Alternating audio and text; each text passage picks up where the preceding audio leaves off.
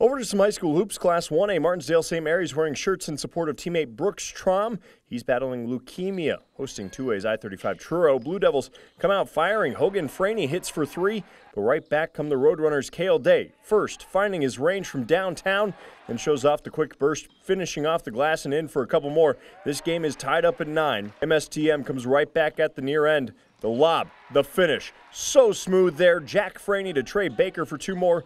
Then it's Troy Holt, the baseline drive, reverse, finishing with some flash there. But I-35 Sam Cox starts dropping threes like Cyber Monday deals. A trio of triples from the senior. He had 17 in the first half alone. But Franey, the steal, lay-in, and one. The Blue Devils set it on fire in the second half, winning 88-70 over I-35.